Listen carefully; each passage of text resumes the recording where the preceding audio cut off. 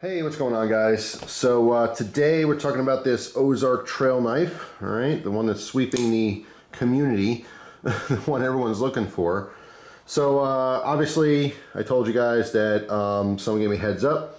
Walmart has an Ozark Trail model that has the axis lock, which is pretty cool. People are loving it. Word was getting around. I went to the store. I got one for myself. I tried it out. I loved it. It is still my favorite. Ozark Trail folder specifically. Ozark Trail folder from Walmart. This is my favorite design thus far. I've tried them all, or I should say all up until this season's anyway. There's a couple there I didn't recognize that were kind of new. New lock back that actually looks pretty decent. But anyway, I loved it. But you guys kept sending messages. Now, 4 out of 5 of those messages were, I can't get one. Where are they? I don't see them online for sale. I don't see them at my Walmart. What's the deal? So a lot of you guys, saw the video, you're interested, or heard someone else talk about it, you're interested, and you want to get it, and you can't get it. I don't know why. I don't work for Walmart. I don't know about their distribution. All I can assume is that, these are from 2022, right? I said that in the first video. I think, yeah, these are all from 2022. Now, obviously, we're heading towards the end of the year here, but I just have to assume that these will pop up more as we get closer and closer to Christmas. All right, so my local Walmart does not have any of those, cool Christmas deals with the knives, all the different multi-packs and stuff. I don't see that at either one of my Walmarts, the 2 that I frequent. So I have to assume that with a little bit more time, these will be available more places. Who knows? But when I went back to Walmart, I decided to pick up another one. I actually wanted to load up on them. I posted this on Facebook. I wanted to buy, pretty much, it depends on how many they had. If they had like 50 of them, I wasn't gonna get 50, but if they had like 10 or 15 of them, I wanted to buy them all because I thought these would be kind of cool to throw into trade deals. Like when I'm doing a trade deal with someone and sometimes like they really want something that I have, but maybe the value is just a little bit more, who knows, $5, $10 more, whatever it happens to be, but they're really good with the trade. I thought it'd be a nice surprise just to throw one of these in the box. That's why I wanted these. I wanted to give them out as gifts, basically. But unfortunately, I went back to the same Walmart where I got that one, and there was none on the shelf. And I was like really digging through, and I finally found one. There was one of these way in the back. They had, those ones that look like rainbow colored that I showed in the first video. There was like 15 or 16 in a row, and then this was literally in the back on that slot, you know what I'm saying? So this one was kind of hidden. Now, I don't know if it was anyone local who watched my videos or if it was someone else, because word really is spreading quite quickly with these things, and the interest is growing rapidly by the day, but someone went and cleared these out. They just happened to miss one that was misplaced. So I grabbed it here, and I want to open this up and see how it compares to this, because some people got these and loved them, like myself, and some people got them and said, I don't see the big deal. Is it, it's kind of a crappy knife. And unfortunately, with Ozark Trails and cheap knives in general, what we have is a lack of QC, or quality control. That has always been the case with cheap anything. It doesn't have to be knives. If it's super cheap, it's not consistent. All right. One of the reasons why some people spend hundreds and hundreds of dollars on knives is because they want that consistency. They want to know if they bought 3 of the same knife that they're all identical. You don't get that with super mass-produced cheap knives. You just don't. So we're just going to compare it. But I want to show this before we take it out of the package. See the bottom of this package here? It looks crinkled. It looks like a little damaged. And I can't help but think that someone popped this out, like I showed in the first video, but who knows. All right, so same knife. Take this out here and see what we got going on. All right, so this one feels way stiffer, really stiff, especially in the closing. Maybe I have to work this in a little bit. Now you guys know I threw a little bit of oil on mine. I've been carrying it, using it. It's been awesome. It's definitely smoothed out. This one obviously is going to take a lot. Oh, I'll tell you what I don't know. So with the axis lock, let me use this one as an example. The axis lock is designed so that it keeps the blade shut. Obviously it's a lock, so it keeps it open and locked. But if you notice, when I pull the blade out, it pulls down on this piece, okay? This is what's keeping the blade in, since there's no detent, and you know, any kind of, there's nothing else in this knife design basically keeping the blade in, otherwise it would just flop out. Okay, that's designed in the locking mechanism and the design of the knife. So it keeps the blade closed. And once you get to a certain point, it overrides that, then there's no more pressure trying to shut it. It's just loosey-goosey here. And then obviously as you go forward, it locks forward, and that's it. The blade's open and locked, right? That's the design of the axis lock here. However, this one,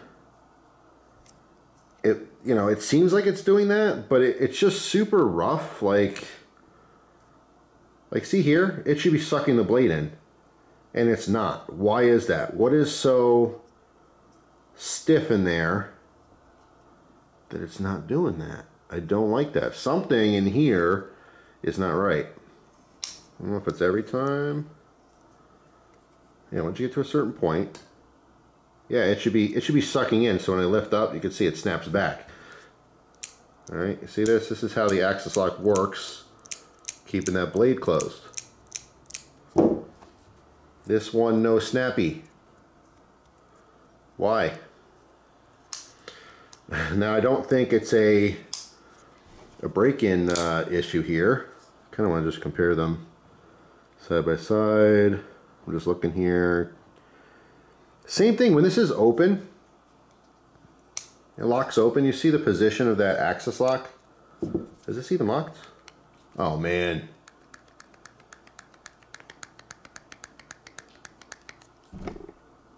That is a huge, huge bummer. Something is wrong with this one right out of the package.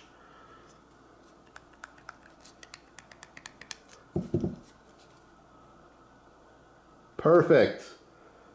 Perfect lockup on a $6 knife. Ooh, what's going on here? Is that machine oil?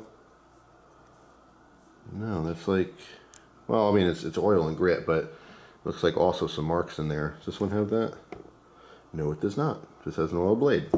So, which I'm wiping down. This one is super disappointing. So something is not right with the lock, and then of course when it's open, that is definitely not what you want. So I'm not sure exactly what's wrong. Is it like a cheap spring that's not working properly? You just kind of give this the benefit of the doubt. We try to, oh, now it won't move at all. Okay, because I was pushing on one side, I suppose. No, why won't this move now? Oh boy. Something's up with this.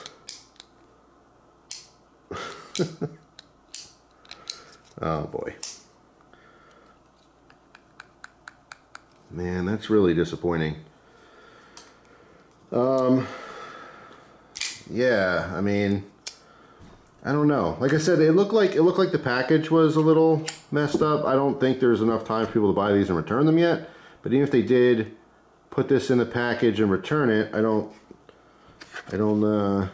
think they'd put it back on the shelf. I don't know if you work for Walmart. I actually worked for Walmart at some point. I did a seasonal job overnight stocking shelves from like midnight till 6 a.m. or 7 a.m., whatever it was. That sucked. I did not like it. It was just for the holiday season. It was for like 2 months. Not to get into a whole side story here, but I remember back then I had carried, it was my Spyderco spider wrench. And I remember that specifically because I remember using it to put together one of the shelves on like an end cap or something. But anyway, so, I mean, I don't think this is pre-owned, but even if it was, I mean, why would they put it back on the shelf if it was returned? I mean, I don't really see any wear in the blade, like anyone cut anything with it or anything like that. See, mine's sharp because I sharpened mine. This one not so much out of the box, but anyway. So yeah, something's going on internally here that's not right. It's changing because right now you could hear that, but it's not as bad as it was. So something's either loose in here or broken in here or just not functioning properly. Oh no, now it's getting looser again.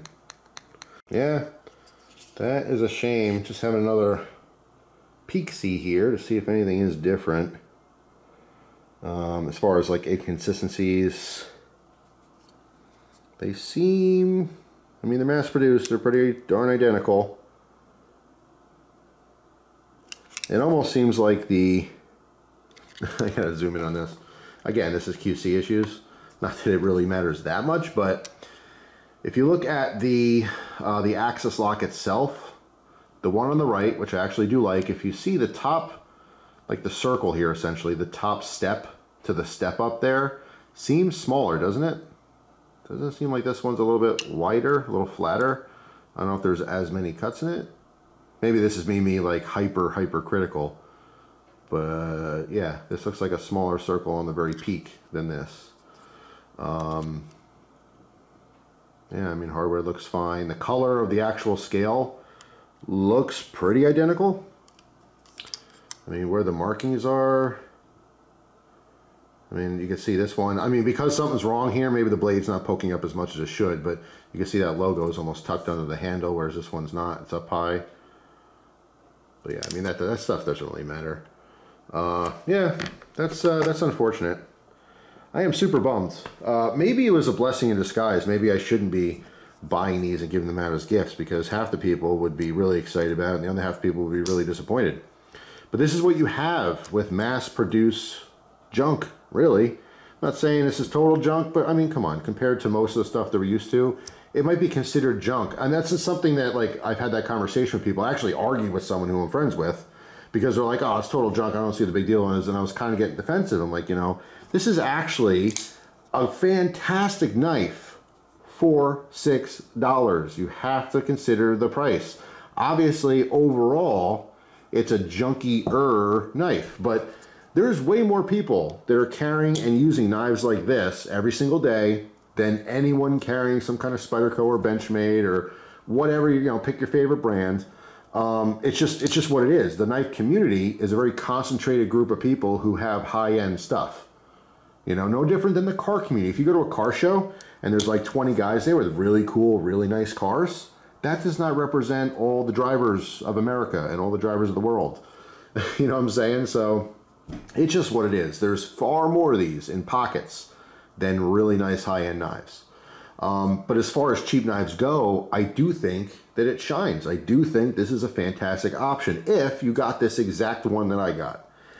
This is one of the reasons why I wanted to try another one out, is because I was hoping that it would be a little more consistent, and it is not. I can't say I'm like super surprised, but it is disappointing on this one. So yeah, this is a dud. If I watch my own video and I'm like, wow, he really likes that knife, I gotta get one, because that's what a lot of people did. You go to Walmart real quick and you're all excited and you go to run over the knife stuff and they have some other Ozark Trail knives and you're looking and there's nothing there, and then you're super bummed, right? But worse than that is if you went there, found one, oh man, ripped it out of the package when you got home and went to go play with it, and you're like, wow, this is great. No, it's not. What's wrong with mine? Why does mine suck? So yeah, that's unfortunate. It's still a functional knife. I'll still use this as a beater, but that is really disappointing that something is not right in this lock. That's all. It has nothing to do with like the tension on the pivot or anything. It's the actual lock itself is off. Something's not right. You see how that lock is all the way forward? This is how it's supposed to be, you know, in the middle. Let that focus a second here so you can see what I'm talking about.